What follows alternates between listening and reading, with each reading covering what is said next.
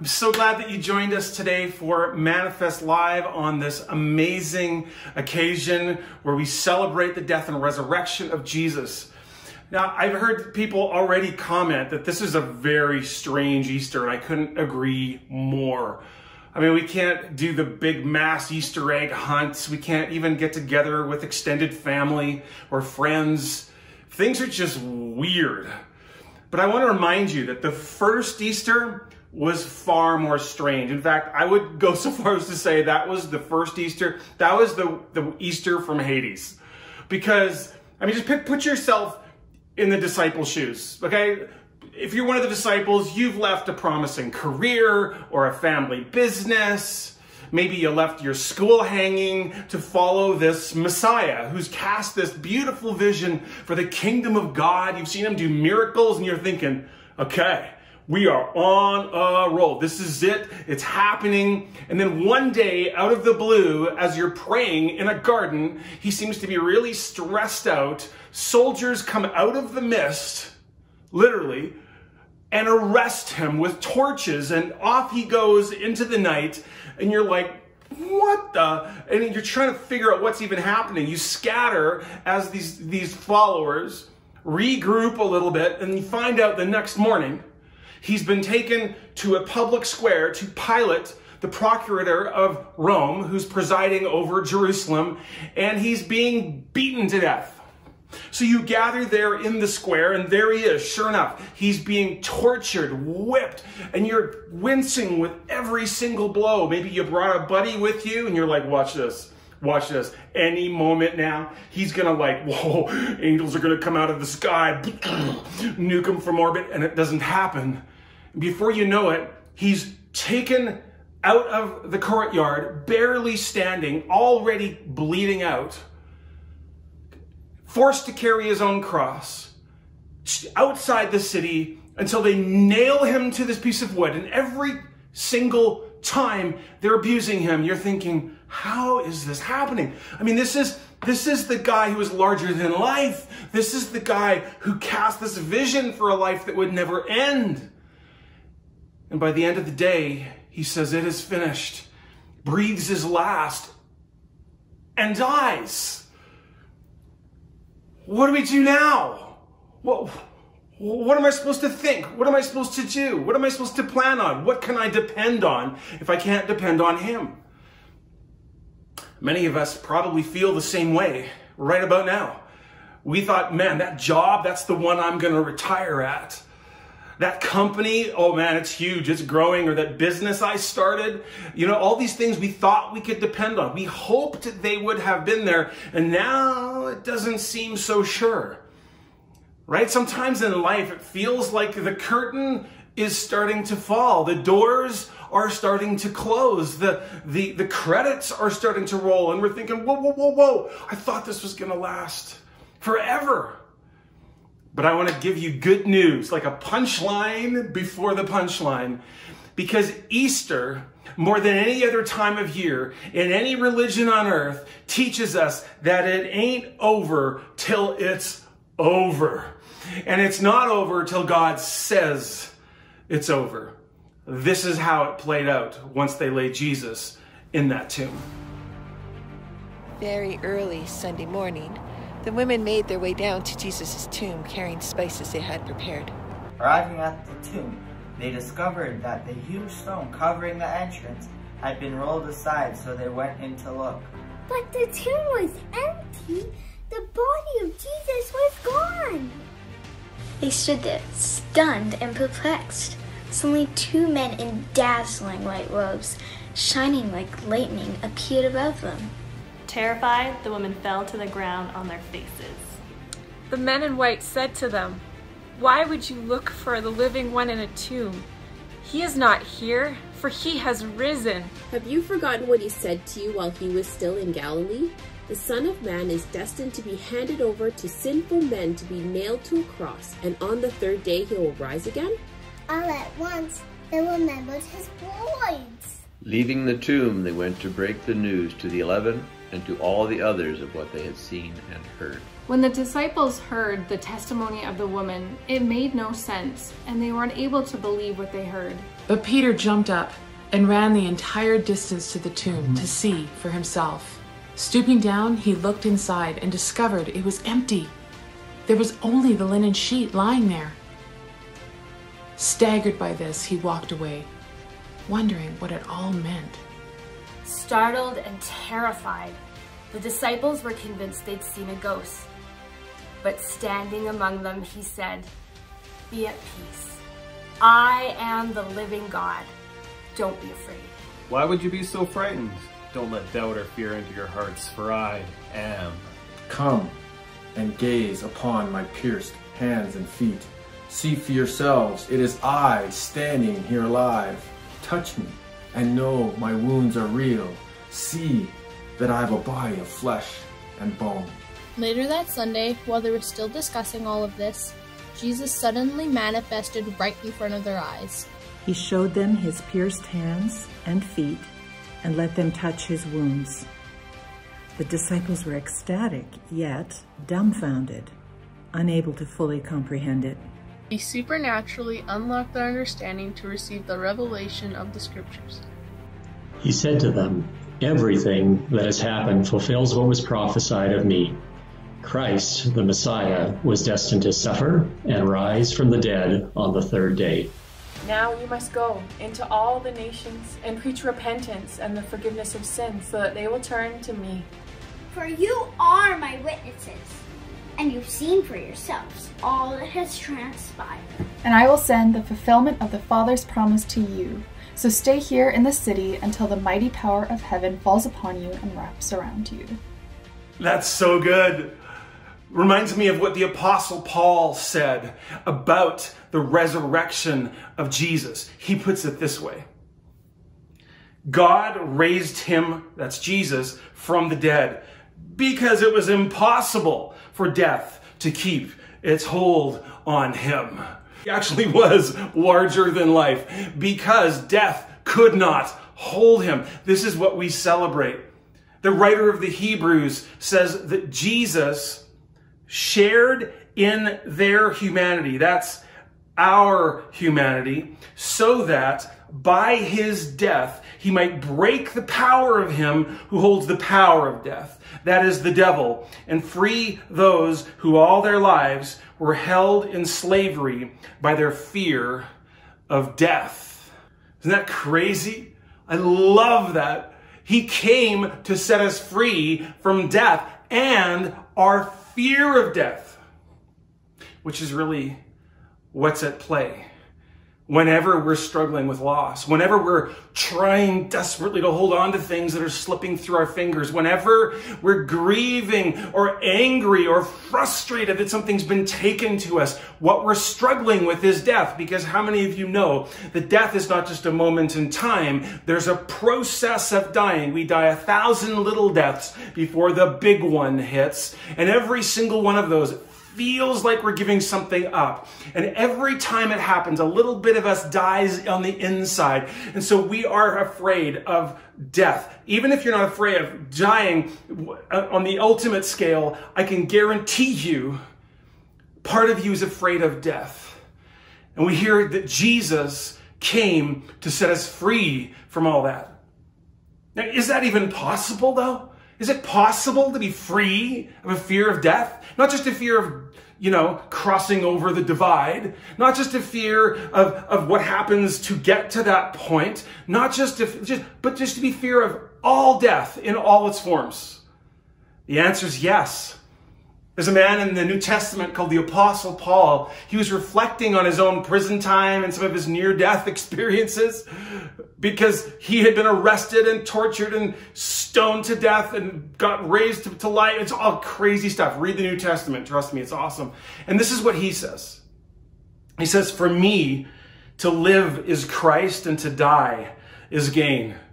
Can you get that? He's like, hey, if I'm alive, it's all Jesus, baby. But even if I die, meh, it's an upgrade. I get to go to be with Jesus, which is way better by far. He says in that same passage, I'd much rather go to be with Jesus than be here. But I think for your sake, I should probably be here, so I'm guessing God's going to let me stay for a while. That was his attitude.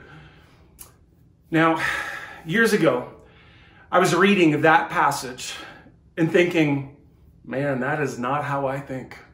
That is not my approach to death. I mean, I clutch onto things like I will die if I don't have them. And I'm not living, I wouldn't rather go to be with Jesus. I don't think that's better by far. And I realized then there's something wrong with my belief system. Because the Apostle Paul, he was there. He was living that. And I realized that's what I want. About that same time, I was preparing for a funeral. Shauna's grandmother had passed away, and they asked me to do the meditation for the funeral. And I felt like God was leading me to focus on what heaven would be like. And so I started to dig into what heaven would be like. And as my eyes opened, I realized, oh my goodness, I actually want to go to heaven more than I want to be here. Now, I'm a good dad, I'm a good husband, but I was actually, at least off and on, and I have been since, with the Apostle Paul on this one. This would be better by far to go and be with Jesus. Now, how many of you would want that? Come on. How many of you want that? If you want that, put that in the comments right below. Just say, I want to be free of my fear of death. Just type that in even as I'm speaking, and we can get some great conversation going around that. Now, what I want to teach you today is how to defy death. I couldn't think of a better topic than for Easter morning than how to defy death. And I'm going to share with you some of the things that God has led me through over the years to help me learn to be there. And I'm not like always there, I'm just going to confess. But when I'm there, it's because these things are true. So I'm going to share these things with you today, all right? Now, the first one, maybe this seems obvious to you if you're a church person. If you're not a church person, this might seem like, well, why would I need to do that? I'll explain. And that is the first thing. We need to embrace the power of Jesus' resurrection. We've already talked about it. We've heard the stories this morning. We've talked about how Jesus did this. He faced death and overcame death so that we could overcome death and not be afraid of death. At one point in Jesus' ministry, he was late for a funeral. I don't know if you've ever been late for a funeral. Not cool. You don't walk in when the cast is coming in. Really bad. You don't come late for weddings either. But a funeral, like you got one shot to get that sucker right. You do not come late for a funeral. Jesus came late for a funeral. And because he was late, he missed his friend's death. So he could have been there to save him. And the two sisters, Martha and Mary, sisters to Lazarus, the man who had died, kind of gave it to Jesus. Both of them. They're like, hey, if you had been here, my brother would not have died. So thank you very much, right? And Jesus could see their grief. Now, last week we talked about how God's throne is never shaken by our earthly struggles, but his heart is always moved by them. So here's Jesus watching these sisters in grief. They're frustrated. They're just lashing out for blame, anything. And his heart breaks for them. And we read that Jesus actually wept, not because Lazarus had died, but because these people around him were hurting. But then he turns to Martha, one of the sisters, and he says this: I am the resurrection and the life. Whoever believes in me will live even though he dies. And whoever lives and believes in me will never die. Do you believe this? Now, that question, it still stands. Like, this is the question, okay? Jesus is positing that question to you and I. And until we settle this one, there is no defying death. Until we settle this question, do we believe that Jesus is the resurrection and the life? Do we believe that his resurrection was like a first fruits of what's to come that has been offered to us as we put our faith in him? If we believe that, all kinds of other things are off the table. All kinds of other fears we just can't entertain because I've got the resurrection and the life. So this is the question, and it's not complicated. It's yes, no. Well, kind of this and just no. Yes or no. If you believe that Jesus is the resurrection and the life, you just go all in. You don't just kind of do it. This is not a kind of thing. Yes or no. If he is the resurrection and the life, again, all kinds of other things flow. If he's not, we got to circle back around. If you don't think he is, I should say, we've got to circle back around and figure out, do we believe that Jesus rose from the dead, and work from there? Because Jesus' resurrection means that he has turned the ultimate defeat into the ultimate victory. I mean, can you imagine the devil? He's like, I'm going to take the Son of God down. What do we got? What do we got back there in the shop? Well, we got death. Yeah. Let's go there. It's not like one of these weapons where he's trying a little step first. He's like, let's get the nuke out first. So death, boom, hits Jesus with his best shot, right? Death. And what happens 3 days later? Jesus rises from the grave, and Satan's like, okay, anything else we got there? No, we got nothing. There's nothing, just nowhere to go from there. Right? How do you defeat someone who defeats you by dying? You can't. You can't defeat someone like that. When God gives us that victory, we are undefeatable. It doesn't matter what the enemy throws at us. Even if we somehow physically die, the promise from Jesus is you will never die. Like, our body might die, but you won't die. You will continue forever and ever and ever. It's so awesome. So awesome. Now, what this means is that in Jesus, death is a doorway, not a dead end. There's a late philosopher, theologian, that wrote a book called The Divine Conspiracy. His name is Dallas Willard. And he writes some stunning things about what he discovered in the New Testament as he studied Jesus and the apostles' approach to death. I'm back. I forgot my book. Now it's story time with Brad. So I'm just going to read it right from the book. Look at all these sticky notes. This is how profound this book is. But Willard says this. He says, once we have grasped our situation in God's full world, the startling disregard Jesus and the New Testament writers had for physical death suddenly makes sense. Paul bluntly states, as we have just seen, that Jesus abolished death, just simply did away with it. Nothing like what is usually understood as death will happen to those who have entered his life. His meaning was that those who love and are loved by God are not allowed to cease to exist because they're God's treasures. He delights in them and he intends to hold on to them. He's even prepared for them an individualized eternal work in his vast universe. I just gotta keep reading a little bit more. So as we think of life and make plans for it, we should not be anticipating going through some terrible event called death, to be avoided at all costs, even though it can't be avoided. That's the usual attitude for human beings, no doubt, but immersed in Christ in action, we may be sure that our life, that familiar one we're each so well acquainted with, will never stop. We should be anticipating what we will be doing 300 or 1,000 or 10,000 years from now in this marvelous universe. Woo! That is awesome stuff. And that is the first part of the puzzle. If you want to learn to defy death, you need to embrace the power of Jesus' resurrection.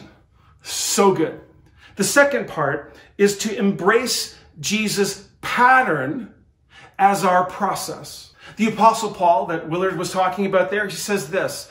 He says, if we have been united with him, that's Christ, in a death like his, we will certainly also be united with him in a resurrection like his. Let me ask you a question.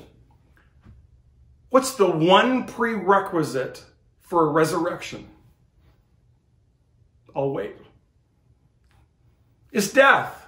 Like, to be resurrected, you've got to be dead first. So we need to embrace Jesus' pattern as our process. In other words, if you want to be free of death, you need to die first so that Jesus can resurrect you. Here's the deal. If you're just trying to hold on to your life and avoid death at all costs, eventually it's going to get you. But if you've already died and been resurrected, what can Satan do to you? What can anyone do to you? This is good stuff. So, embracing Jesus' pattern as our process. Now, this pattern exists all the way through the New Testament. So this is what Jesus said way before he even died on the cross. He says, whoever wants to be my disciple must deny themselves and take up their cross and follow me. Where's he going? Up the hill to die. For whoever wants to save their life will lose it. But whoever loses their life for me will find it. How many of you understand that to experience the life of Jesus, we have to experience a kind of death? That's a letting go of the things we're trying to hold on to. This is the great paradox of the universe. The more we try to hang on to stuff, the more likely we are to lose it. Jesus actually promises us. He says, I promise you, if you try to hold on to your life, you will lose it. But if you lose it to me, if you give it up to me, you will find it. And once you find it, no one will be able to take it from you. Isn't that awesome? There's another scripture that talks about the power of this principle. Again, the Apostle Paul, whom we've mentioned, said this. He said, by dying to what bound us, we have been released. Now, he's talking here about the power of the law and the rules of the religious order, but the principle applies across the board. How do you get released? How do you experience deliverance? You die to what binds you. Instead of fighting what binds you, you die to it, because then it's dead to you, and then you can be resurrected. And once you've been resurrected, it doesn't have any power over you, because you've got a whole different God-powered kind of life. This is the process of Jesus. Jesus uses this example. He says, unless a kernel of wheat falls to the ground and dies, it remains only a single seed. But if it dies, it produces many seeds. So let's apply that principle. By dying to what binds us, the seed dies, it's planted in the ground like it's buried, right? And then what happens? It breaks out of what's binding it, that shell around it, to become exponentially more than it could have ever been remaining in that little bud. And this is what Jesus is trying to do. He says, you're holding on to this life inside of this seed, this shell, and you're holding on to it like it's all there is. But I'm telling you, if you let it die, the husk around you that's been holding you back will burst open, and the real you will expand, and you will grow into places and things and qualities you never dreamt possible. He said, I've got so very much for you. Now, the third aspect, or the third kind of principle in defying death, after we've embraced the power of his resurrection, we've embraced his path or his pattern as our process. There's a lot of P's. Come on, I'm a preacher. I got this. This third one is to embrace his promise as your prize. His promise as your prize. I mentioned earlier that I had been preparing for this funeral and for Shauna's grandmother. And as I looked into the scriptures, really what I was focusing on was heaven in particular. Saw the promises and the beauty and the glory and the angels and the throne and the sea of glass and the beauty of this paradise that God has for us with him is the crowning, reward for everything that's ever happened on earth. I was just blown away. It totally won me over as I focused on the promise of God that would be my prize.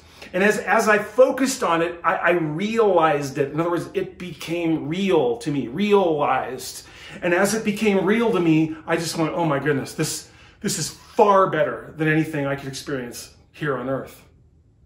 So good. So what am I talking about when I talk about that promise? Well, the Apostle Paul puts it this way. He says, therefore, we do not lose heart.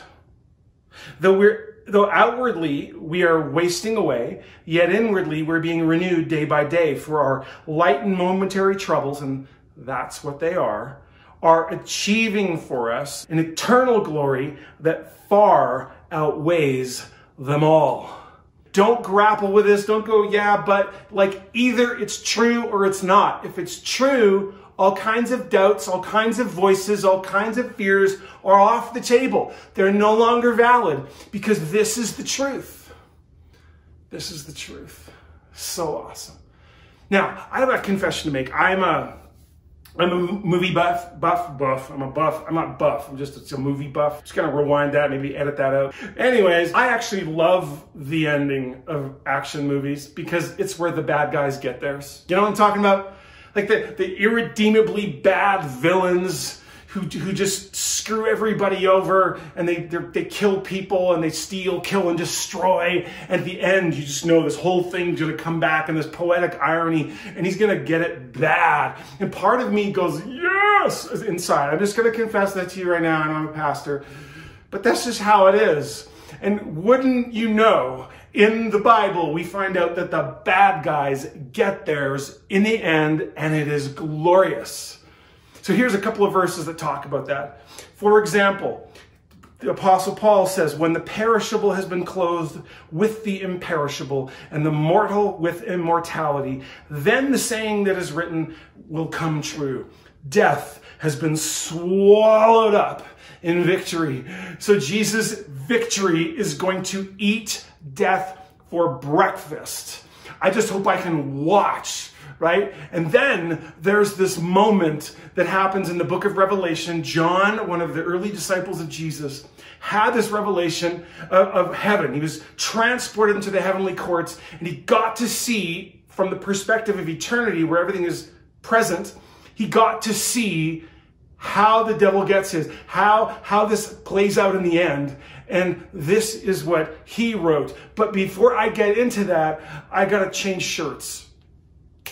Now, this will make sense in a second, okay? So this is what John saw. The devil was thrown into the lake of burning sulfur, and then death and Hades were thrown into the lake of fire, and the lake of fire is the second death. See, this is the thing. This is a shirt that my son Noah made for me, and by the way, the proper pronunciation is not boom sucka. You gotta go, boom, sucker. Like this, just, you gotta get the whole, you gotta come underneath it like that. So here's the deal, is I'm gonna ask God if I can wear this shirt on that day. Because I want to go right to the edge, and right when the devil's being thrown over into the abyss, into this lake of fire, and death dies for the, tell me that won't be an awesome thing to watch. I want to wear this shirt, and I want to say it. I want to say the words at the end of time. I just want to go, boom, sucker, because this is the ultimate victory. Even death dies. Are you hearing me? Are you hearing this? Jesus is King. He's alive. We can live in a defiance of death, even though physically we die, even though we lose things, even though things are taken and stolen, even though things are unsure. I can live in the victory of Jesus as I embrace the power of his resurrection. I embrace his pattern as my process. I go through the dying process, because how many of you know death is one thing, dying is a whole nother thing. But all of that, I can be free of my fear of death. I can embrace his promise as my prize. If you've never put your faith in Jesus before, would you please comment below? Would you do this? There are people there that can help you. Just say, help me. I want to give my life to Jesus, and they can guide you into that. But I just want to pray. Jesus, thank you so much for your death, but thank you for your resurrection, that you didn't stay dead, that it's not over till it's over. Thank you that we can live in a defiance of death, that we can embrace the power of your resurrection, that we can embrace your path as our process. Thank you that we can also embrace your promise as our prize, and that death has no authority over us. In Jesus' name, amen.